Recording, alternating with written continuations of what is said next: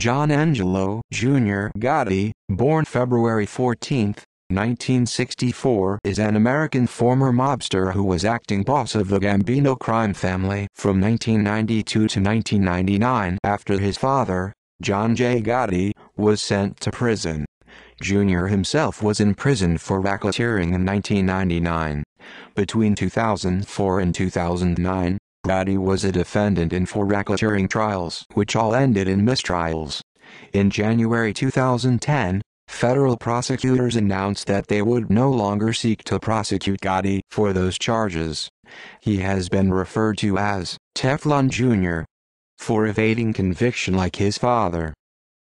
Early life. Gotti was born in the Queens borough of New York City on February 14, 1964, to Italian-American mobster John J. Gotti and Victoria DiGiorgio Gotti, whose father was of Italian descent, and mother was of half Italian half-Russian ancestry.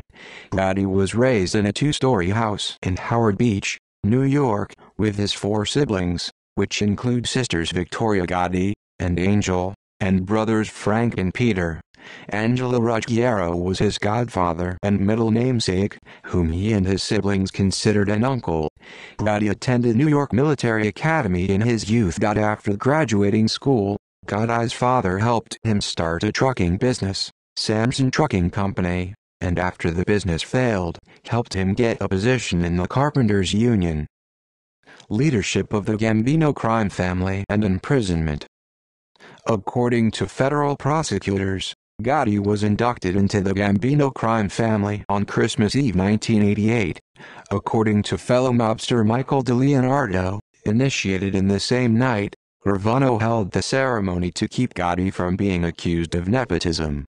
He was named a caporegime captain in 1990, and is believed to be the youngest capo in the Gambino family's history. In April 1992, his father, John J. Gotti, received a life sentence for racketeering and related offenses. His father asserted his prerogative to retain his title as boss until his death or retirement, with his brother Peter and his son Gotti Jr. relaying orders on his behalf. Remembering how his father had been brought down by FBI bugs, Gotti adopted a more secretive way of doing business. He discussed mob business mainly through walk talks or conversations held while walking alongside trusted capos. He also tried to pose as a legitimate businessman. However, several of his button men didn't think much of him, thinking he was incompetent. He was not nearly as good a negotiator as his father had been, and the Gambinos lost out on several disputes with the other families. The Genovese family was so unimpressed with Gotti that it refused to deal with him at all.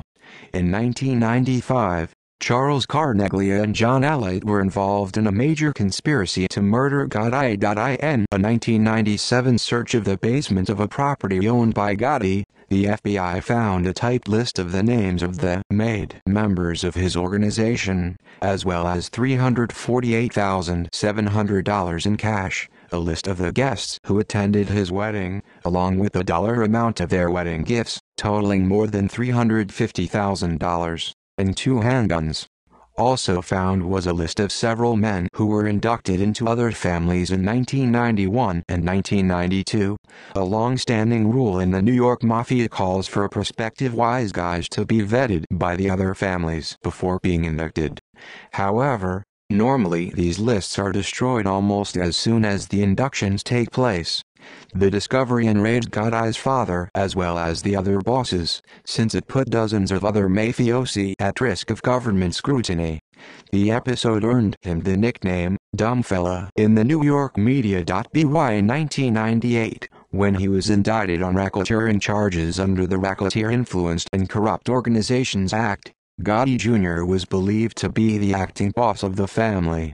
Many of the charges related to attempts to extort money from the owners and employees of Scores, an upscale strip club in Manhattan. According to the indictment, the Gambinos had forced the owners of Scores to pay $1 million over a 6-year period in order to stay in business, with Gotti's share of the money totaling $100,000. In addition to the list seized in the 1997 raid, prosecutors obtained transcripts of prison conversations in which Gotti Jr. received advice from his father on how to run the family. Faced with overwhelming evidence, and against his father's wishes, Gotti Jr. pleaded guilty and was sentenced to 6 years and 5 months imprisonment in 1999. He had also given testimonial information against other mobsters, such as Allied. Federal prosecutors say his uncle, Peter Gotti, became head of the Gambino organization after Gotti Jr. was sent to prison, and is believed to have formally succeeded his brother shortly before Gotti Sr.'s death in June 2002. Gotti Jr.'s indictment had brought stress on his parents' marriage. His mother, up to that point, unaware of her son's involvement in the Mafia, blamed her husband for ruining her son's life and threatened to leave him unless he allowed Gotti Jr. to leave the mob. 2004 racketeering and kidnapping charges. In 2004, months before he was released from prison, Gotti was charged in an 11-count racketeering indictment which included an alleged plot to kidnap Curtis Sliwa, founder of the Guardian Angels, as well as securities fraud, extortion and loan sharking. A radio talk show host for WABC, Sliwa had allegedly angered the family by denouncing the elder Gotti as public enemy number one on his show. During the trial, 2 former associates, Michael DeLeonardo and Joseph D'Angelo, testified against Gotti. Through his attorney Jeffrey Lichtman, Gotti admitted that he had been involved in the Gambino crime family in the 1990s, and had even been slated to lead the organization after his father was sent to jail in 1992, but claimed he had left criminal life behind after his conviction in 1999.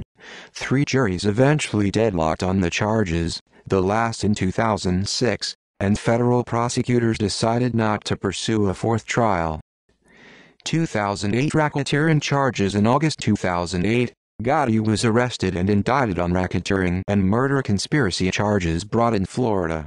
The charges stem from an alleged drug trafficking ring Gotti operated along with former associate turned informant John Allied, and with the murders of George Grasso in 1988, Louis DiBono in 1990 and Bruce John Gotti in 1991. Prosecutors charged that the ring distributed at least 5 kilograms of cocaine in the late 1980s and early 1990s. Gotti's trial was later moved to New York, where he pleaded not guilty, and began in September 2009. In January 2008, Allied pleaded guilty to 2 murders, 4 murder conspiracies, at least 8 shootings, and 2 attempted shootings, as well as armed home invasions and armed robberies in New York, New Jersey, Pennsylvania and Florida, stemming from his alleged involvement in a Gambino crew in Tampa, Florida. Allied agreed to testify in the trial of Gambino family enforcer Charles Carneglia, who was found guilty of 4 murders and is now serving a life sentence. He then served as a key prosecution witness against Gotti. During the trial, Gotti allegedly threatened Allied by mouthing the words, "I'll kill you," and engaged in a shouting match with his former associate. After the incident, Victoria Gotti told the New York Daily News that Allied was a pathological liar, a rat caught in a proverbial trap, caught in his own lies. Allied testified that Gotti was responsible for at least 8 murders, among other crimes. On December 1, 2009, the 12 jurors announced that they had failed to reach a unanimous verdict on all the charges and the judge declared a mistrial. After the trial, jurors said that they did not find witnesses, particularly Allied, to be credible. One of the jurors said, "They should stop this now. It's ridiculous," while another said, "It's abusive. It's almost become a mockery." Gotti, Federal Bureau of Prisons Register number 006324748, was released on December 1, 2009. After Gotti's 4th mistrial, federal prosecutors had indicated that they would not seek another trial against Gotti. In January 2010, the government decided not to pursue further charges against Gotti. Gotti Jr. maintains that he has since left the Gambino family, and in a 2015 interview with the New York Daily News, Gotti denied claims that he was an informant, claiming that he did give the FBI information but that it was false information and that no indictments resulted from the information he gave agents. In November 2013, Gotti was stabbed while breaking up a fight in Syosset, New York. Personal life. In 1990, Gotti married Kimberly Albanese, daughter of Joseph Albanese, a flooring carpet installer. They have 6 children and live in Oyster Bay Cove on Long Island's North Shore. His son, John Gotti III, is a professional MMA fighter. Gotti authored a 2015 book, Shadow of My Father. Biographical film.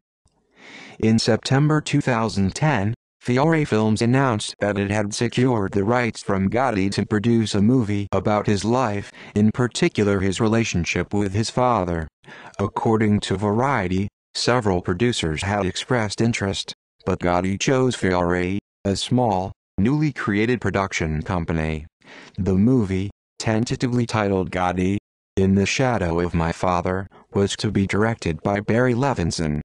John Travolta was cast to star as Gotti's father, and Travolta's wife, Kelly Preston, played his on-screen wife, Victoria Gotti. Junior Gotti was played by Spencer Lofranco. The production of the film eventually lost Barry Levinson. On July 25, 2016, principal photography on the film, renamed to Gotti, had begun with Kevin Connolly as director. The film was released on June 15, 2018. On June 9, 2018, the documentary TV miniseries Gotti, Godfather and Son was released. References. Further reading: Mob Star, The Story of John Gotti by Gene Mustain and Jerry K. Pesci in 2002, ISBN 0-02-864416-6. Capisi, Jerry. The Complete Idiot's Guide to the Mafia. Indianapolis. Alpha Books, 2002.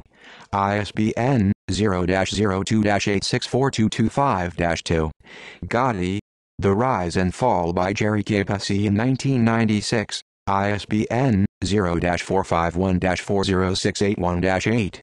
Shadow of My Father by John A. Gotti in 2015. ISBN 0-692-39588-1. External links: John A. Gotti from Johnny Gotti's official website, Junior Gotti, biography.com, John Gotti Jr. from New York Daily News.